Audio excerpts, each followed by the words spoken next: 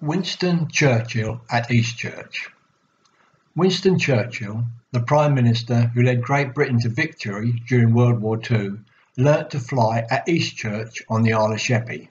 Churchill was elected as Member of Parliament in 1900, and in October 1911 he was appointed as First Lord of the Admiralty.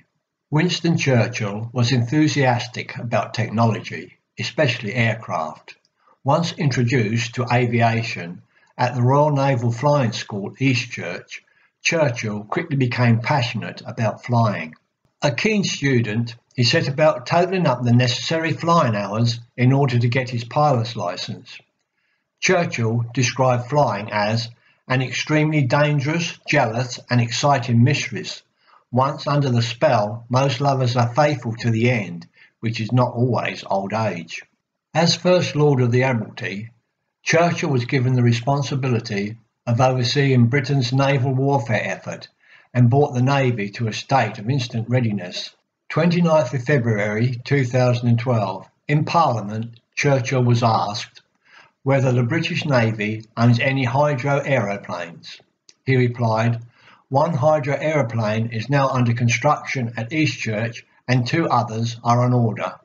23rd of October 1913, Churchill arrived at Sheerness aboard the Admiralty yacht Enchantress. He was met by Commander Sampson, who drove him to Eastchurch to inspect the airfield. After this, he was taken on a flight to Grain. On the 29th of November 1913, at Eastchurch, Churchill again went up in a plane with Captain Lushington, where at 500 feet he took over the controls and flew for 45 minutes.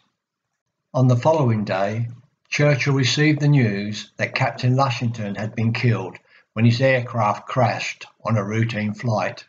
Churchill would later write, "My companion of yesterday had perished in the same machine in which we had been practicing for 2 or 3 hours." Fears for Churchill's safety grew. Newspapers, Parliament and his wife put pressure on him to stop flying. Flying was still a very dangerous activity, and Churchill reluctantly gave it up. Winston Churchill, who learnt to fly at Eastchurch.